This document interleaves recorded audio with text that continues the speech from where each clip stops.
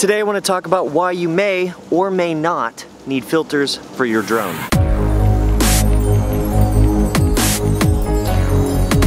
So I'm currently in Jamaica right at the moment shooting the second season to Secrets of the Underground. It's going to be fantastic. We're out in the field getting all these cool drone shots, diving and in the mountains and doing tunnels, and I'm getting a lot of practice using the drone in different environments.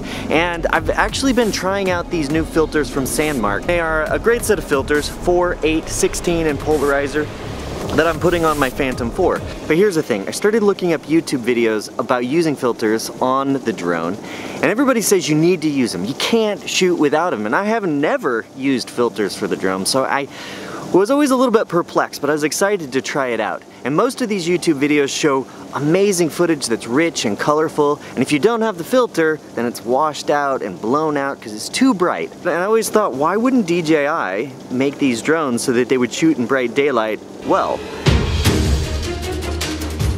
And I did a couple of runs. This particular run here is in Pennsylvania, and I send up the drone with the 16 and without it.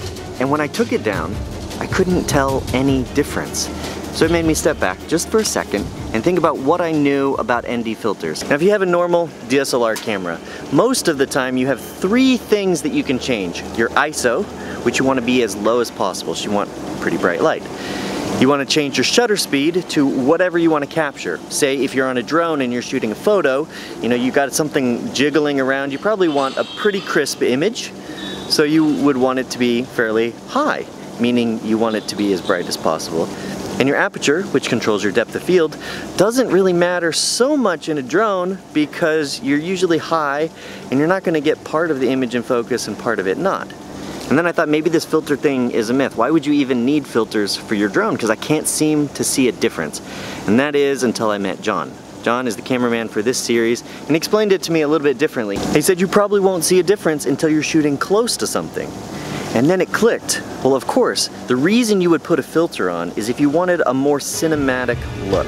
Filters decrease the amount of light coming into the camera, and they will allow you to adjust down the shutter speed. And the only time you would probably want to adjust down the shutter speed is if you want a little bit of blur in your images. So like when I take my DSLR camera and I go out and I shoot time lapses, sometimes I'll want the people to blur in that. And if you're in the middle of the day, you can't get the blur unless you add the filter. Well, the same thing kind of happens with the drone. Unfortunately, we don't want the image to be really blurry, just a little blurry. So as we're moving past images in the foreground, then you'll want to see a little bit of blur. It's very subtle, but I have a couple of images that I took here on this trip that I think show that fairly well.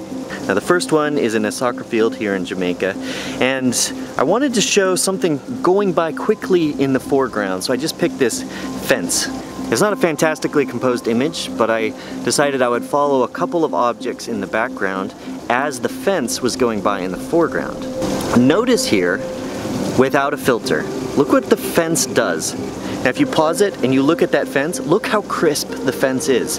It would make for good screenshots. Maybe you want that. It's kind of the Bourne Identity look. And some people like that. But here's what happens when you take the shutter speed and you drop it down. And in this case, I had a 1/30th of a second shutter. Essentially, it's blurring that fence so much that if you pause it, you can hardly see it. So it's just a different look. I don't know which one you like better. Okay, let me show you another image I took, something that you might actually do. Here's a castle in Jamaica. So I wanted to fly right by this castle, once with the filter and once without the filter. See if you can tell the difference.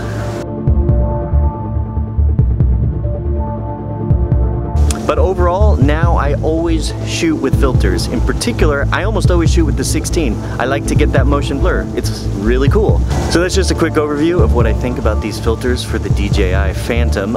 These particular ones from Sandmark are pretty fantastic. They did send them to me to try out, and I have no complaints. They screw on really nicely to the drone.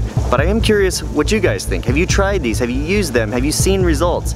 If you have, leave your comments down below. Oh, and I'm gonna start putting out videos more often because the second season here is wrapping up this week, and I'm really excited to get back to YouTube because I've been gone since May 1st. I've literally only been home 1 week, and it's very exhausting, but I've learned a ton, and I'm gonna share it with you guys soon. Talk to you later.